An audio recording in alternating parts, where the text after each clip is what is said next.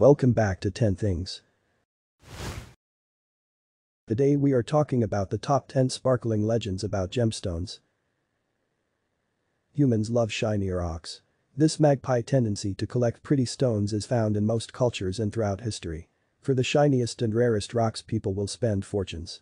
The pink star diamond sold for $71 million in 2017. But the value of gems is not just in their monetary worth. Many people have given them legendary powers. Here are 10 tales of gemstones and the myths around them. Number 10. Emeralds. Emeralds have long been sought after by humans. Pliny the Elder tells a story that shows the complex psychology of gemstones. Ismenias the flute player was overly fond of glittering gems and sent away for an emerald ring, but the ring maker returned some of the gold he paid for it. The flute player was displeased. He has done me, but a bad turn in this, for the merit of the stone, has been greatly impaired by this reduction in price. Even emperors could fall under the sway of emeralds, however. Nero is said to have used an emerald as a lens through which he viewed gladiators battling to the death. It may be that Nero was short-sighted and emerald was carved to work like a monocle. It may be, however, that his eyes were simply tired, as the Romans believed that emeralds had the power to soothe the eyes. The Inca are said to have worshipped a large emerald as part of their faith in the goddess Yamina. The emerald was supposed to have been Yamina's heart, and sick people who touched it were immediately healed. Smaller emeralds were offered to her at the shrine. When the Spanish arrived, many of the emeralds were smashed because the invaders thought real emeralds would withstand being hit with a hammer. Number 9. Rubies.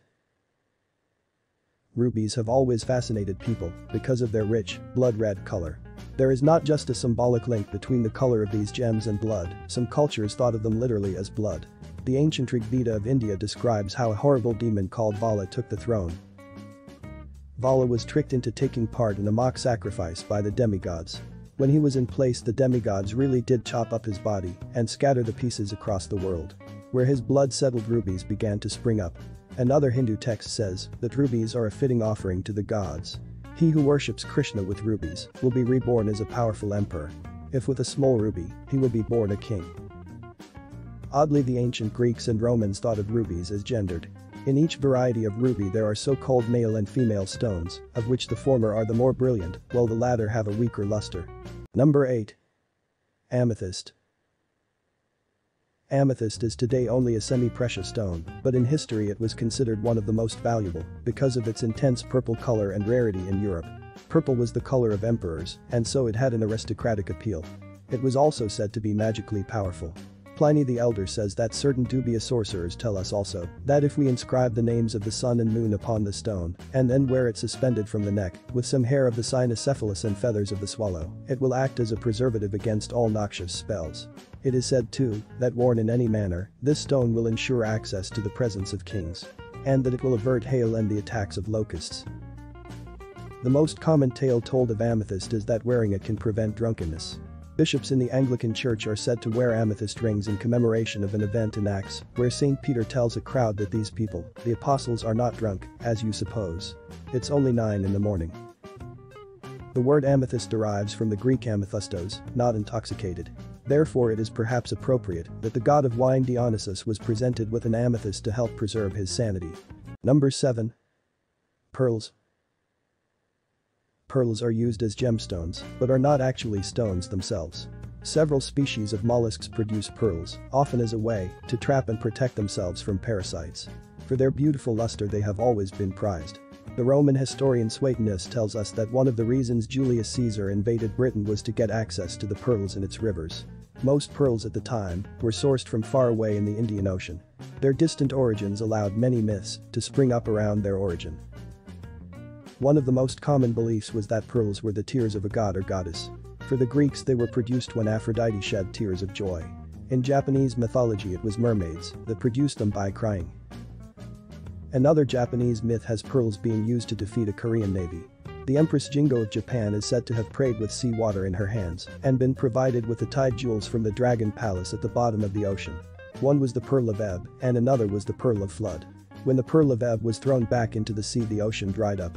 With the Korean and Japanese navies on the ocean floor, the Koreans left their ships to attack the Japanese.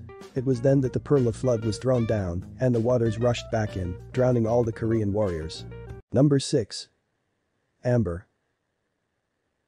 Amber is the fossilized remains of tree resin. It is mostly found with a golden yellow color but can appear black, green, red, or white. In the ancient world it was mostly found washed up on the shores of the Baltic Sea but was widely traded across Europe and beyond. To the Greeks and Romans, amber was another gem that originated in tears. When Phaeton accidentally drove the chariot of the sun too close to the earth, he risked burning all of humanity and so was cast down to his death in the Eridanus River. When his sisters found his body, they wept so fiercely they wasted away and turned to trees on the spot. Their tears kept falling even as trees and turned to amber. This suggests that the ancients were well aware of the connection between tree resin and amber. According to Lithuanian legend, the goddess Jurate lived in an amber palace under the sea.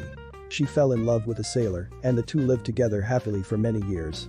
But when the thunder god found out about their relationship and sent a storm, the palace exploded into millions of pieces. This is why fragments of amber are still washed ashore after a storm. Number 5. Garnet. Garnets were hugely popular in the Middle Ages. In Britain, the Anglo-Saxons used intricately cut garnets housed in gold to decorate their jewelry, armor, and weapons. Legends about garnet go back much further, however. Some said that Noah, when out on the ocean in his ark, used a lamp made from garnet to light his way. The name garnet comes from the Latin granitus, meaning seed. This is probably because garnets are usually found as small nuggets of crystal. When they are deep red in color, they look almost exactly like pomegranate seeds. Because the goddess Persephone was trapped in Hades, after consuming pomegranate seeds, the gift of garnets was once considered a sure way to make a loved one return to you. It is said that, if you do a good deed while wearing garnets, then you will receive good in return. But if you do something evil while wearing one, then you will have the evil reaping back on you. Number 4. Sapphire. Deep blue sapphires are one of the most beautiful of all gems and have fascinated people for millennia. According to some accounts, the 10 Commandments that were received by Moses were presented to him carved into 2 blocks of sapphire. Some saw sapphires as the reason the sky is blue. Ancient Persians thought the dome of heaven rested on sapphire and reflect the color back down to us. Sapphires were supposed to have many magical properties. Some said that sapphires could heal by wearing them, while others thought they had to be consumed. Powdered sapphire eaten with milk would cure sores. Placing a sapphire on the forehead was thought to stop nosebleeds. Because of the structure of sapphire crystals, they sometimes show a radiant star when polished. These star sapphires were once thought to be particularly mystical. The gems could ward off the evil eye and stop people harming you through jealousy. Number 3. Lapis lazuli. Many ancient accounts of sapphire might actually be a misidentification of another lovely blue stone, lapis lazuli. Once mined only in the high mountains of Afghanistan, lapis lazuli was one of the most sought-after stones throughout Mesopotamia and Egypt. Evidence of its mining can be found from the 7th millennium BC. The ancient Sumerians treasured lapis lazuli and thought it was a material worthy of the gods. The goddess Inanna is described in ancient texts as wearing jewelry of lapis and carrying a lapis rod. When she went around the underworld, she would use her rod to measure out the length of a person's life. The Babylonians also spoke of a tree that sprouted with lapis lazuli.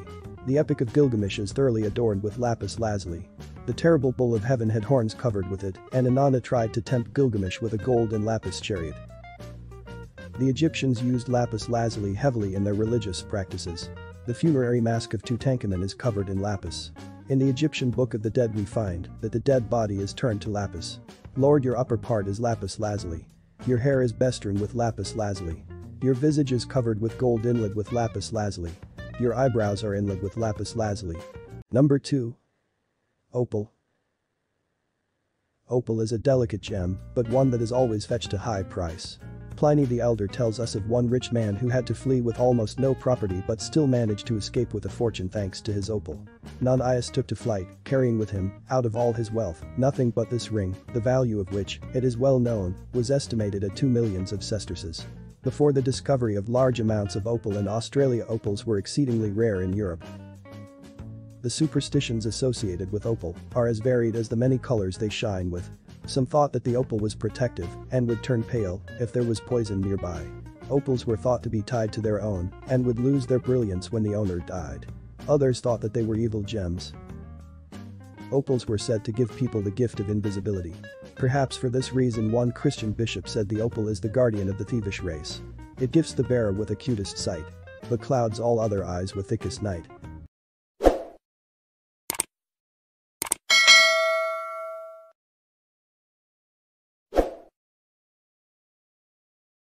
Number 1. Diamond. No gem is more highly desired than the diamond. Its crystal structure reflects and refracts light into gorgeous patterns. Diamonds were also the hardest material, giving them a divine status. In Hinduism, the god Indra uses a weapon called Vajradham that is made of diamond. All diamonds were once mined in India until deposits were discovered in Brazil in the 18th century. Many legends sprung up around diamonds. In Europe, many large diamonds were said to have been stolen from Indian statues of the gods. Some thought that the massive blue diamond, now known as the Hope Diamond, was plundered from the forehead of an Indian statue. It is perhaps because of this sacrilege that the Hope was said to be cursed. The first owner, and maybe thief, is supposed to have been torn apart by dogs after he stole it. Later owners suffered similarly gruesome fates, at least according to legend. Given the value placed on diamonds, there was almost no lengths that people would not go to in order to get their hands on them. In a late legend about Alexander the Great, he came up with a novel method of stealing diamonds from the Valley of the Jewels. Because the diamonds were guarded by poisonous snakes, Alexander threw bits of meat into the valley. The diamonds stuck to the meat, and then birds swooped down to snatch the meat. When they carried the diamond-encrusted meat out of the valley, the birds were scared off, and so the diamonds were gathered up.